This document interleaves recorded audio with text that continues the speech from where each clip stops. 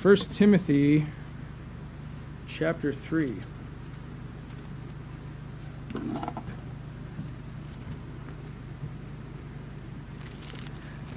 I'll begin by reading where we're drawing our topics from, and that's Hebrews chapter 6. It says, Hebrews chapter 6 and verse 1, "Therefore, leaving the principles of the doctrine of Christ, let us go on unto perfection, not laying again the foundation of repentance from dead works and of faith towards God, of the doctrine of baptisms and of laying on of hands and of resurrection of the dead and of eternal judgment. And this will we do if God permits." So I'm on to the foundation of laying on of hands. Foundation of laying on of hands. I thank you, God, for this day, Lord. Help me now. You know how I've prepared, God, but this message is nothing without the unction of your Holy Spirit. I pray, God, you be with me. In Jesus' name, amen. So I'm in 1 Timothy chapter 3, and we're talking about the foundation of the laying on of hands. And as this foundation of series has been so far, these are foundational doctrines, but they're not necessarily simple or basic doctrines. They're a little bit deeper, or at least there's often sort of a clean base level teaching to it, and then something a little bit deeper that is a foundation to the Christian life. But as the Apostle Paul deals with, he's like, I'm not going to lay again this foundation. We're going to move on unto perfection. So before we can get on unto perfection, I believe that the things that he listed here, the next one being the laying on of hands, it needs to be addressed before we can get on to perfection. Now, what I'm dealing with here in 1 Timothy chapter 3, a very famous passage, is the, quote, qualifications of the bishop. Look at 1 Timothy chapter 3 and verse 1. It says, "This is a true saying, if a man desire the office of a bishop, he desireth a good work. A bishop then must be blameless, the husband of one wife, vigilant, sober, of good behavior, given to hospitality, apt to teach, not given to wine, no striker, not greedy of filthy lucre, but patient, not a brawler, not covetous, one that ruleth well his own house, having his children in subjection with all gravity. For if a man know not how to rule his own house, how shall he take care of the church of God? Not a novice, lest being lifted up with pride, he fall into the condemnation of the devil. Moreover, he must have a good report of them which are without, lest he fall into reproach and the snare of the devil." So I use that term qualifications of a bishop because we often do. But if you notice, the term qualification actually isn't in that passage. I didn't see it anywhere. Correct? Okay. This is why many months back I took this passage of Scripture and grabbed each one of what we call qualifications, and I applied them essentially to every believer. Because you'll find in the Bible, every one of these points mentioned is a point in a particular context, right? Obviously a woman can't be the husband of one wife, for example. But every point in here is something that actually transcends the bishop and is something that should be a character trait of Christians at large. So again, I don't find the term qualification here. Let's go to the sister passage here, the alike passage in Titus in chapter 1. Titus chapter 1, beginning in verse 4. Just a few pages to the right. Titus chapter 1 and verse 4, it says, "To Titus, mine own son, after the common faith, grace, mercy, and peace from God the Father and the Lord Jesus Christ our Savior. For this cause left I thee in Crete, that thou shouldest set in order the things that are wanting, and ordain elders in every city, as I had appointed thee. If any be blameless, the husband of one wife, having faithful children, not accused of riot or unruly, for a bishop must be blameless, as the steward of God, not self-willed, not soon angry, not given to wine, no striker, not given to filthy lucre, but a lover of hospitality, a lover of good men, sober, just, holy, temperate, holding fast the faithful word as he hath been taught, that he might be able by sound doctrine both to exhort and to convince the gainsayers." Again, the term qualification is not mentioned here.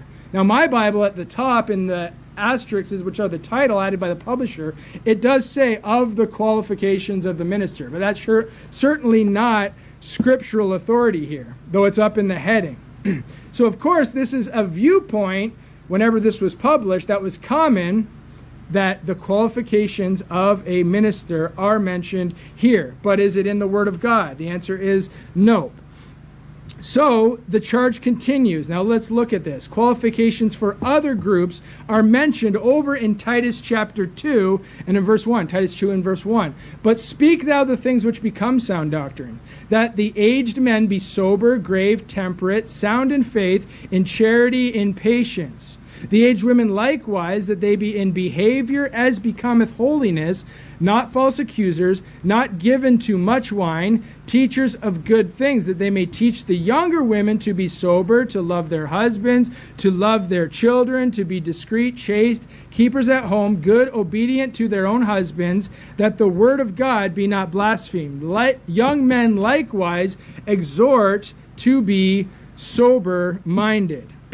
Again, this group is mentioned, and these are things that they ought to do, but also they're not qualifications. Now, does this mean, if these are just all-encompassing lists of what behaviors ought to be indicative of the people mentioned here, does this mean then that aged women, aged men, and young women can be strikers? Right? No, it's not on their list. So certainly to be qualified to be an acceptable aged man, young man in the Lord, young woman in the Lord, or aged woman in the Lord, you shouldn't be allowed to be a striker, no doubt, but it's not on their list. So the truth of this passage and what I think it's trying to explain to us is found down in verse 11, teaching us that denying ungodliness and worldly lust, we should live soberly, righteously, and godly in this present world, looking for that blessed hope and glorious appearing of the great God and our Savior, Jesus Christ, who gave himself for us that he might redeem us from all iniquity and purify unto himself a peculiar people, zealous of good works. And then he says again to Titus, these things speak and exhort and rebuke with all authority. Let no man despise thee. God wants to teach us through the man, here Titus penning this book, that we ought to live soberly, righteously, godly in this present evil world, looking for the blessed hope, the hope of Christ's coming, who gave himself for the purpose of, verse 14 says, purifying a people unto himself. Zealous people, peculiar people, unto good works. A group of people that wants to do good works. These teachings exhort, and these teachings, I believe, are one for all, encompassing. God wants all his people to be peculiar and zealous in the direction and working towards doing good works. Now, regarding specifically the bishops and then the aged men, aged women, and likewise the people that he's teaching, are there specific character requirements we see the bishop over under believers? Well, if you go back to 1 Timothy chapter 3 and verse 2, you'll see then a bishop must be blameless, the husband of one wife. So, of course, the husband of one wife signifies in a broader sense purity, faithfulness in marriage. But is this necessarily a requirement for every believer ever? No, not necessarily. But if you are married, you ought to be pure, you ought to be righteous and holy, and set apart and faithful in your marriage as a believer. But specifically for the bishop then, this is one that kind of singles them out and says, hey, they must be then the husband of one wife, okay? Now, these things then listed, can these be checklist roads to being a certified, qualified bishop? Well, first I would say, by my own witness and my own observation and my own, just seeing what goes on in the world of bishops, quite often we have many of these checklist failures, I would call them. They check everything on the list. Oh, I've got that. Yes, husband of one wife. Oh, I'm sober. Yes. Oh, I'm of good behavior. Oh, I'm given to hospitality. They check the list, and then what happens? Too often they fall short of actually fulfilling the office of a bishop. They end up in scandal. They end up in harm's way. They end up sinning. They end up falling short, okay? So just in my own observations, simply checking the list doesn't make you qualified. I think that's pretty clear. We've seen people check the boxes and then end up not qualified for the job. Okay? Also, just by subjectivity, I don't see this list as being indicative of a list of qualifications. Why do I say that? Patient. Okay? Now, what does that mean, patient? How do I check the box patient? Do I never lose my patience? Do I never kind of just blow it and in the flesh, let loose, get angry, or just on a whim? What is patience? How much patience do I need? This is like one of those questions of repent of your sins we bring to people that say, oh, you got to repent of your sins to be saved. Well, which sins? How many sins? Do I do it often? Do I do it sometimes? Is there a scale? Is it only the bad sins? Okay, you see what I mean here? There's a certain amount of subjectivity to that term patience. Any man that has children gets impatient. Any man that has a spouse will grow impatient. You go to your workplace, you'll grow impatient, right? So how do I check that box, patience? Okay? Here's the thing. My opinion is that, and again, I'm not losing track of the laying on of hands. I'm just kind of building up to this. My opinion is that if these are qualifications of the bishop, if they are, there is nobody qualified on this earth. Okay? Why do I say that? Exactly what I just said. I believe that these, as they encompass the duties of a Christian believer at large, could be essentially a list that is the schoolmaster to lead us to Christ. What am I saying? This is a law. This is a law that all have sinned and come short of the glory of. Okay? Let me put an example out there. Jesus Christ. Would he be qualified to be an independent, fundamental Baptist bishop? Husband of one wife? Having children in subjection? Okay. We know Jesus wasn't married. We know Jesus had no children. Okay, well maybe there's spiritual children. Are we in subjection as his spiritual children? Come on. Right? All of God's children are definitely not in subjection. Okay, so would Jesus Christ be able to check the list and qualify, if that's what we're going to call this, to be a bishop? The answer has to be no. Okay? IFB would disqualify Jesus Christ from the office of a bishop. Okay? But is he a bishop? 1 Peter. A few pages to the right after Hebrews and James. 1 Peter chapter 2 and verse 25. Verse 21 says, "For even hereunto were ye called, because Christ also suffered for us, leaving us an example that ye should follow his steps, who did no sin, neither was guile found in his mouth. Who, when he was reviled, reviled not again. When he suffered, he threatened not, but committed himself to him that judgeth righteously. Who his own self bare our sins." Look, he didn't sin, but he even bore our sins in his own body on the tree, that we, being dead to sins, should live unto righteousness, by whose stripes ye are healed. Look at this. "For ye were as sheep going astray, but are now returned unto the shepherd," and what? "Bishop of your souls." So if those are qualification checklists of the bishop, is 1 Peter 2 verse 25 lying to us? No, it's not. So what are we dealing with here? Of course Jesus Christ is the bishop of our souls. Of course he is. He didn't sin. He didn't sin in so much that he was able to take all of my sins upon him. So what then are we dealing with here? We'll go to 1 Timothy again in chapter 4. 1 Timothy chapter 4. Again, I believe that if these are qualifications, none are qualified.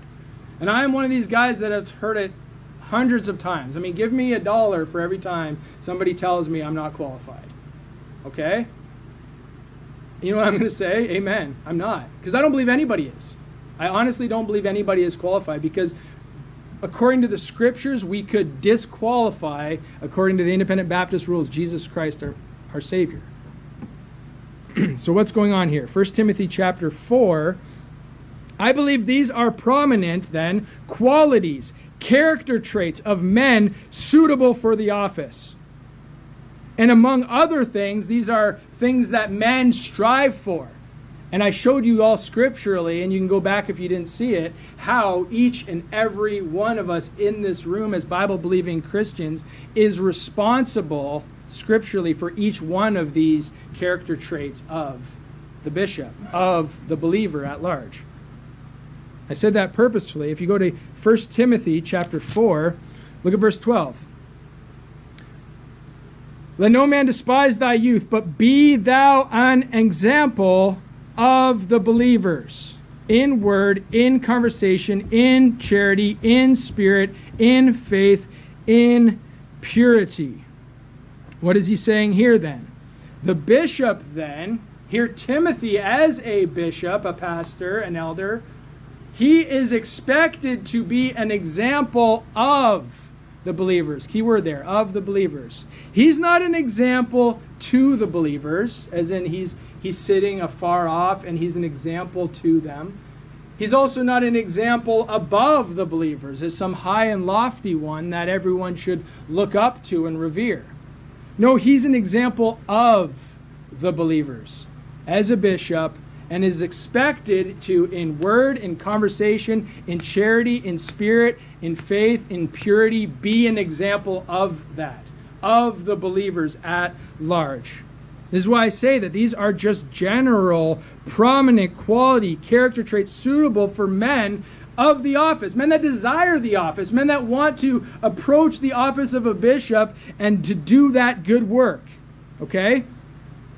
And I'm not trying to negate these things at all. I'm not trying to put them down. Just as much as I would not take any of the 10 commandments and try to tell you that this one's more important than that one, and you don't really need to worry about this one, but this one, definitely make sure you don't commit that sin. I wouldn't say that of any of the sins, but I also wouldn't stand before you and say, I've kept them all, right? All have sinned and come short of the glory of God. Every single one of us. And the law was our schoolmaster to bring us to Christ, inasmuch as these list of qualities of the bishop then must be all these things, are simply schoolmaster laws to bring us to Christ. To bring us to the point where we're like, I can't do it. I'm not qualified. I can't do this. And this all makes sense. Why? Because, look, I'm not the head of the church. And even one day when I'm ordained, I will still not be the head of the church. Christ is the head of the church. And every single time I come to a thou shalt not, or thou shalt, or thou shalt be, or be patient, and I lose my patience, I'm taught as the schoolmaster teaches and brought to Christ to ask for forgiveness. Okay? So then, what makes, if I'm saying that all Christians are responsible for this list, and all of us have sinned and come short of these things, including those that we look around and love and behold and have served under and served with, pastors out in the world, if I'm telling you that all of them have fallen short of these things, what then makes the bishop, the deacon, the prophet, the teacher any different? My thinking is that there is a difference, not in the fact that they've checked some lists and now they are more holy than the rest, though by and large they ought to be living an above reproach lifestyle. As an example of the believers, they ought to be like the pinnacle of it, wouldn't you say? Okay. But what makes them different is not that they've checked the list and they're living righteously and they're doing, by and large, good things, even on this list, and even back in the law and all these sorts of expectations that are put on the believer at large. It's not because they've checked the list, but it's because of the call on their life.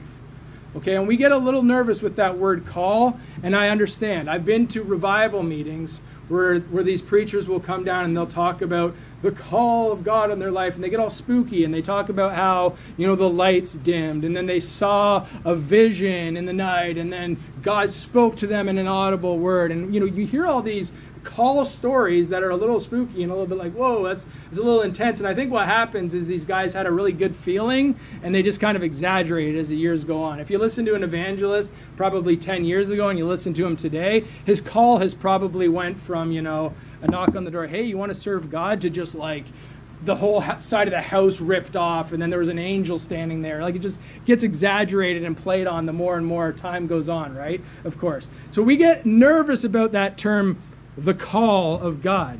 But it's absolutely Scripture, and I believe that's the difference, and that's the thing that sets bishops and deacons and prophets apart from the rest, but it also isn't exclusive to them, because there's also, and if you look in 2 Corinthians, I believe, there are gifts that are given to every member of the body.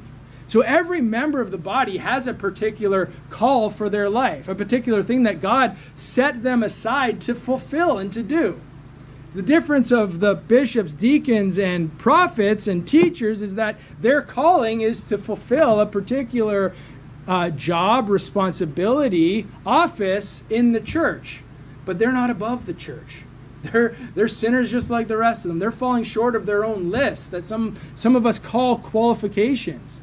And when doing so, we disqualify ourselves and we miss a very important part of what God is trying to teach us. All have sinned and come short of the glory of God. It still carries over into the offices of bishops and deacons. I believe that. And I believe we all need the grace of God. And even in fulfilling things like patient, not a brawler. Can I just never, ever get into an altercation and then I'm just disqualified? You know, there's certain things on there that are subject to kind of a scale and an interpretation and an understanding. So it's the call then, I believe, that is just as important a deciding factor in the ministry. Go to 1 Timothy chapter 4 and in verse 13. We're already there, okay? It says, "Till I come, give attendance to reading, to exhortation, to doctrine." Watch this. "Neglect not the gift that is in thee, which was given thee by prophecy, with the laying on of the hands of the presbytery." Now, does this seem like a qualification that someone worked towards, or does this seem like an opportunity, a calling that someone was gifted without working for it at all? We talk about it all the time when we're at the door. A gift costs you what? Nothing. How much do you work for it? Nada. Okay? So that's where it makes a little bit more sense that what's happening here to Timothy is the acknowledgement of a gift that God put in him when he called him to the work that he is doing. Okay? He's to be an example of the believers, of course. Now he's being encouraged to neglect not the gift that is in thee by the Apostle Paul, which was given thee by prophecy with the laying on of the hands of the presbytery. Meditate upon these things. Give thyself wholly unto them, that thy profiting, that thy benefit, right, might appear unto all. Take heed unto thyself and unto the doctrine. Continue in them, for in doing this thou shalt save thyself and them that hear me. And what you hear here, to me, just in those short verses, is way more profitable and beneficial than a few passages later me taking a checklist and just trying to check them all off. Because this encompasses that. Meditating upon these things. What? These doctrines, these requirements, these expectations of a man in your position. Take heed to thyself, and always be on guard and prepared unto the doctrine. Continuing in the doctrine, being steadfast. When you do that, the Bible says here that you'll save thyself and them that hear thee. Not salvation, though that also counts, but you'll save yourself, you'll spare yourself, you will be living a right life, and you'll be encouraging others as an example of the believers. That is faithful Christianity, and that's, I believe, by and large what God expects of his believers as well as those in the office of a bishop, a deacon, a prophet, a teacher. There is a gift here given by prophecy. In the context, we have Timothy, receiving that from his mom and from his grandmother, who they taught him from a young age the scriptures. So where does that gift come from them? By prophecy, preaching, right? Go to Proverbs 31. You're going to find the Proverbs 31 woman. But that is something to Solomon given by his mom as a prophecy. There's no end times events there. It's preaching and teaching about how to find a good wife to a son. And the same thing we're finding here is that prophecy is how he was given the gift. Mom, grandma gave him from a young age the word, and that's how he received of that gift, that gift from God, that calling. And it says here, with the laying on of the hands of the presbytery. So the gift was given, that call was given, then afterwards came the laying on of hands of the presbytery, them acknowledging what? The gift and the call. That's what the presbytery or the board of elders or the leadership recognized in him. Neglect not the gift that you received from prophecy and was accompanied with the laying on of hands of the presbytery. So, remember, we're talking about that as a foundation, the foundation of laying on of hands. Bear with me now. We're going to go to Isaiah chapter 1, Old Testament prophet, talking about the call of God and how it leads into the laying on of hands. Actually, how it's also one and the same. Isaiah chapter 1 through 5. You're going to find Isaiah preaching and teaching and exhorting and rebuking with all long-suffering and doctrine the nation of Israel. Go to chapter 6. Now he's out and he's preaching hard against the sins of the people. He's talking about the glory of God. He's saying, woe unto the wicked. He's saying, you're like Sodom. You're hiding not your sins. Woe unto their souls. They have rewarded evil unto themselves. He's talking about how the daughter of Zion is haughty, and he's just ripping, woe, woe, woe, woe to the people in chapter 5. Then we get to chapter 6. Remember, we're on the heels now of him already involved in the ministry. Do you know what that tells me? There was already a gift of prophecy given unto him. He doesn't just come out and start preaching and ripping on the whole nation and saying, woe unto them that wise in their eyes and prudent in their own sight. Woe unto them that call evil good and good evil, and put darkness for light and light for darkness, and put bitter for sweet and sweet for bitter. He doesn't just come out and do that unless he's been given a gift of prophecy, given a gift of the preaching of the Word of God. Given the Word of God just from the beginning, he has that. And then on the heels of that, after the gift of prophecy is received, it goes with the laying on of hands all the time. Chapter 6 and verse 1. In the year that King Uzziah died, I saw the Lord sitting upon a throne, high and lifted up, and his train filled the temple. Above it stood the seraphims. Each one had 6 wings. With twain he covered his face, and with twain he covered his feet, and with twain he did fly. And one cried unto another and said, Holy, holy, holy is the Lord of hosts. The whole earth is full of his glory. And the posts of the door moved at the voice of him that cried, and the house was filled with smoke. Then said I, Woe is me, for I am undone. Notice the preacher, the prophet here, sees a vision of God, and the first thing he thinks is, I'm undone. I'm not capable. I'm not able. I'm not qualified. I am a man of unclean lips. I dwell in the midst of a people of unclean lips, for my eyes have seen the King, the Lord of hosts. Now look at this in verse 6. Then flew one of the seraphims unto me, having a live coal in his hand, which he had taken with the tongs from off the altar. And he laid it upon my mouth, and said, Lo, this hath touched thy lips, and thine iniquity is taken away, and thy sin purged. Also I heard the voice of the Lord, saying, Whom shall I send? And who will go for us? Then said I, Here am I, send me. A man unclean, a man undone, a man that knew he wasn't good enough to continue on in what he was doing when he saw the face of God coming to his presence and what? Touching him. A live coal in the hands of an angel touching the man of God here.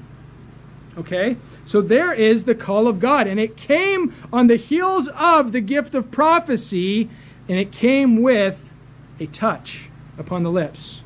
Jeremiah chapter 1. Jeremiah chapter 1. Jeremiah chapter 1 and verse 1, another example, the words of Jeremiah the son of Hilkiah, of the priests which were in Anathoth, in the land of Benjamin, to whom the word of the Lord came in the days of Josiah the son of Amon, king of Judah, in the 13th year of his reign. Came also in the days of Jehoiakim the son of Josiah, king of Judah, unto the end of the 11th year of Zedekiah the son of Josiah of Judah, unto the carrying away of Jerusalem. Verse 4, Then the word of the Lord came unto me, saying, now watch this, Before I formed thee in the belly, I knew thee. And before thou camest forth out of the womb, I sanctified thee. And I ordained thee a prophet unto the nations.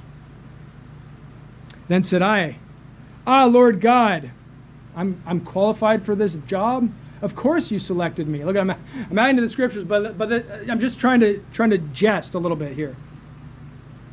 Of course Jeremiah didn't say that. Then said I, Lord God, Behold, I cannot speak, for I am a child. What was he lacking? Boldness, courage, age. But the Lord said unto me, say not, I am a child, for thou shalt go to all that I send thee, and whatsoever I command thee thou shalt speak. Be not afraid of their faces, for I am with thee to deliver thee, saith the Lord. Then the Lord put forth his hand and touched my mouth. And the Lord said unto me, behold, I have put my words in thy mouth. See, I have this day set thee over the nations and over the kingdoms, to root out and to pull down and to destroy and to throw down and to build and to plant. His ministry very clearly given to him. This is your call, Jeremiah. Don't say you can't do this, because you can. Why? Because God takes his words and puts them in the mouth of the prophet. By how? The laying on of hands. The touch. The Lord laid his hands on the mouth of the prophet whom he called, that same prophet that admittedly says, I'm not qualified to do this. I'm just a child. I'm not capable. I'm not able. He becomes able in the power of God. Ezekiel chapter 1. Ezekiel chapter 1. We were there a few weeks ago, so I will try not to belabor this. After Jeremiah, Lamentations, Ezekiel chapter 1. We're going to find in chapter 1 the visions. Here he receives that gift of prophecy, some end days things, some great visions that come to his mind. You can go back and read these. Chapter 2, look at verse 1. It says, and he said unto me, Son of man, stand upon thy feet, and I will speak unto thee. And the Spirit entered into me when he spake unto me, and set me upon my feet. Notice the Lord reached out and took him and set him upon his feet. A touch. That I heard him that spake unto me. And he said unto me, Son of man, I send thee to the children of Israel, to a rebellious nation that hath rebelled against me, and they and their fathers have transgressed against me, even unto this very day. For they are impudent children, and stiff-hearted. I do send thee unto them, and thou shalt say unto them, Thus saith the Lord God. And they, whether they will hear, or whether they will forbear, for they are a rebellious house, yet shall they know that there hath been a prophet among them. Here, God gives the call again after the gift of prophecy already came upon the man, and he gives the call with the touch, a laying on of his own hands in the prophet. Chapter 3 and verse 4 says, And he said unto me, Son of man, go, get thee unto the house of Israel, and speak with my words unto them. The very clear commission that so many prophets and preachers throughout time, even unto this day, have been given, to go and speak the word of God. And these men were very humble in their reception of that commission and call. Ezekiel fell on his face. Isaiah said, I'm undone, I'm a man of unclean lips. I'm not worthy. Jeremiah said, I'm a child. I'm inexperienced. I can't do this. Now, is this just Old Testament? Are these just things that are examples written for our learning, upon whom the ends of the world are come? In part, yeah. But does this transcend into New Testament doctrine? Malachi chapter 3. Malachi chapter 3. You'll find at the very end of your Old Testament, Malachi chapter 3, right before Matthew. Malachi chapter 3 and verse 1, it says, Behold, I will send my messenger. Behold, I will send my messenger, and he shall prepare the way before me. And the Lord whom ye seek shall suddenly come into his temple, even the messenger of the covenant whom ye delight in. Behold, he shall come, saith the Lord of hosts. Go over to Malachi 4 in verse 5. Malachi 4 verse 5. Behold, I will send you Elijah the prophet before the coming of the great and dreadful day of the Lord. And he shall turn the heart of the fathers to the children, and the heart of the children to their fathers, lest I come and smite the earth with a curse. What's this talking about? Anybody know? John the Baptist. Mark chapter 1. Mark chapter 1. One book to the right. Mark chapter 1 and verse 1 says, the beginning of the gospel of Jesus Christ, the Son of God, as it is written in the prophets, Behold, I send my messenger before thy face, which shall prepare thy way before thee. The voice of one crying in the wilderness, Prepare ye the way of the Lord, make his path straight. John did baptize in the wilderness and preach the baptism of repentance for the remission of sin. So what do you have here?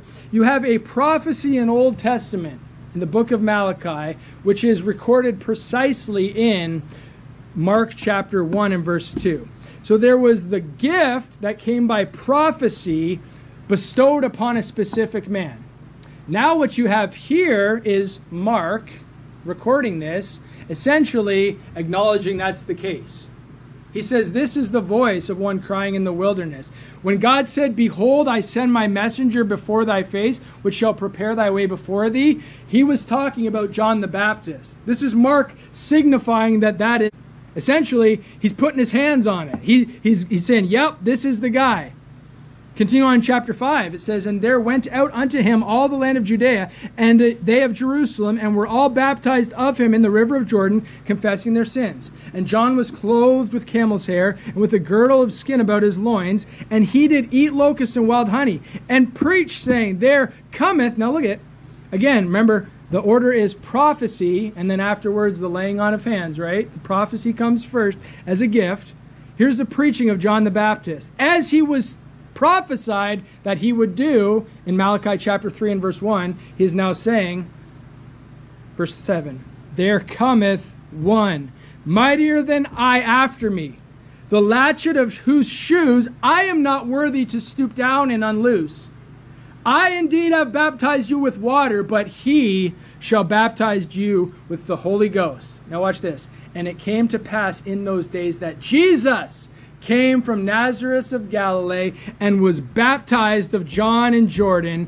And straightway coming up out of the water, he saw the heavens open and the Spirit like a dove descending upon him. Upon him is the Spirit's hand, the Spirit's wings, the Spirit as a dove. Okay, so what do we have here? The prophecy of Malachi points to John. John fulfills it. Mark puts his hands on it and says, yeah, I accept that. Then John comes out and he prophesies of one that will come afterwards, lays his hands on him as he baptizes him, raises him up, and then what happens? The Spirit itself comes down, bears witness, laying his hands upon Jesus Christ himself, ordaining the ministry that's to come. I'm talking still about the foundation of the laying on of hands. You see how that is the beginning of these things. Prophecy comes as a gift, revealing what the call of God will be. The laying on of hands signifies that this is true and essentially kicks off the commission. Now we know that John laid his hands on him and baptized him. Jesus Christ himself could only have hands laid on him by none other than God himself. And so that dove came down and just signified. And then what happened there in verse 11? He's got a double fold. Hands laying on, signifying this is the guy. This is the Lord. In verse 11 it says, and there came a voice from heaven saying, thou art my beloved Son, in whom I am well pleased. The Spirit comes and puts his hands upon the Lord. And then finally, from heaven comes the acknowledgement of God that this is the Son of God that was prophesied of so long ago. Now I do have here the best case for this New Testament ordination, appointment to ministry. The prophecy that turns to the laying on of hands is coupled with the laying on of hands. Acts chapter 13. Acts chapter 13.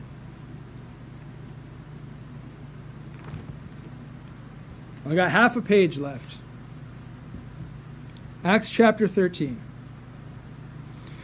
Beginning in verse 1, Acts chapter 13 and verse 1, it says, now there were in the church that was at Antioch certain prophets and teachers, as Barnabas and Simeon that was called Niger, and Lucius and Cyrene and Manaen, which had been brought up with Herod the Tetrarch and Saul. Okay. So Saul here is being basically called out from the group. There's N. Saul. He's the final name mentioned here, and the one we're going to begin focusing on. So a prophet, a teacher, and certainly so, the Bible records here. Now who gave Saul at this time the authority to be in that office of prophet and teacher at the church, which was at Antioch? Go back to Acts chapter 9 and verse 10. Acts chapter 9 and verse 10. Keep your finger in Acts 13. Acts 9 and verse 10, it says, "And there was a certain disciple at Damascus named Ananias. And to him said the Lord in a vision, Ananias. And he said, Behold, I am here. And the Lord said unto him, Arise and go into the street which is called Straight, and inquire in the house of Judas for one called Saul of Tarsus. For behold, he prayeth, and hath seen in a vision a man named Ananias coming in and putting his hand on him that he might receive his sight. And Ananias answered, Lord, I have heard by many of this man, how much evil he hath done to thy saints in Jerusalem. And here he hath authority from the chief priest to bind all that call upon thy name. But the Lord said unto him, Go thy way, for he is a chosen vessel unto me, to bear my name before the Gentiles and kings and the children of Israel. It seems the authority to be a prophet came by the hand of God here. The Lord sent his man, and the Lord is the one that said, Go thy way, he is a chosen vessel unto me. He will bear my name, he will hold my name, he'll be seen holding my name before the Gentiles. Verse 16 says, For I will show him how great things he must suffer for my name's sake. And Ananias went his way and entered into the house, and putting his hands on him said, Brother Saul, the Lord, even Jesus, that appeared unto thee in the way as thou comest, sent me, that he might receive thy sight and be filled with the Holy Ghost. And immediately there fell from his eyes, as it had been scales. He received sight forthwith, arose, and was baptized. So here we have the Holy Ghost being received at the laying on of hands of Ananias. Ananias comes in the power of God to show Paul that he is a chosen vessel, to show Paul that he will be bearing the name of God before the Gentiles, to show Paul that his ministry and his call would be to suffer much for the sake of the Lord. This is God's calling here then. Now go back to Acts chapter 13 and verse 2. Remember, we have Acts chapter 13, a group of certain prophets and teachers. They're named here. We know who they are. The church knew who they were. They were in the church, which was at Antioch, a prominent church at the time. Verse 2 says, as they ministered to the Lord. So these were ministering, they were working, they were already laboring in the things that are being discussed here. And fasted, it says this, the Holy Ghost said. Who said? The Holy Ghost said, Separate me, Barnabas and Saul, for the work whereunto I have called them. Who called Paul and Barnabas at this time? The Holy Ghost. Very clearly, the call of God, the call of the Holy Ghost to separate these ministers, prophets, and teachers in the church came from the Holy Ghost. Verse 3 says, And when they had fasted and prayed and laid their hands on them, they sent them away. So here's the pattern. The prophecy comes. The gift comes. They're already working in those gifts, laboring in those gifts. Then the Holy Ghost says, God says, separate these men. I have called them. Then the church does what? The church at Antioch fasts, prays, lays their hands on them, and sends them away. So it says here, fasting, praying, done by the church at the leadership and call of the Holy Ghost, sends them on their way. Verse 4 then, so they, being sent forth by the Holy Ghost? Didn't it just say the church was the one that sent them forth? No, now it's clear. The church was simply laying on of hands and authorizing, approving, accepting, signifying, yep, this is the case, putting their stamp of approval in what they have seen on what they have already witnessed the Holy Ghost has done. The Holy Ghost called, the Holy Ghost sent. So then, the church saw, sent, laid on in hands. Now, what is this at this time? Because it says clearly the church sent, then it says the Holy Ghost sent. This whole laying on of hands, this thing almost seems like it's a formality at this point to what God had already done when he appointed the man, called the man, sent a man of God there to his place to give him sight, to tell him his calling, to give his appointment, and to send him on his way. His ministry was one of prophecy And he had already been showing his heart of that ministry to date. That's what you see here. And so the laying on of hands is then signifying what God is already doing. It's the church sending by their approval, by the authority bestowed upon the church, through the hands of the elders. Titus and Timothy tell us the laying on of the hands of the presbytery. The elders, those ones essentially able and willing to judge in such matters, they had saw the general works and labors and characteristics and qualities that, yes, you can find in those qualifications, qualities of the bishop. They saw those, and you know why they were there, though, in the first place? Because the Holy Ghost had already worked them in. The Apostle Paul, 3 chapters ago, wasn't the prophet and teacher that he is now in chapter 13. God called him, put work into him, called him to a specific ministry, was preparing to send him forth, and as he did, the church recognized it and said, yep, I agree, laid on hands, sent him out, okay? Specifically the elders, specifically, as we saw in Titus and Timothy, they were qualified and able to go and perform such a task. Here in the context of the church at Antioch, referring, of course, to their ministry of being prophets and teachers, going out as seemingly an evangelistic ministry. The authority was given to the church by the Holy Ghost, but the call and the sending was God's entirely.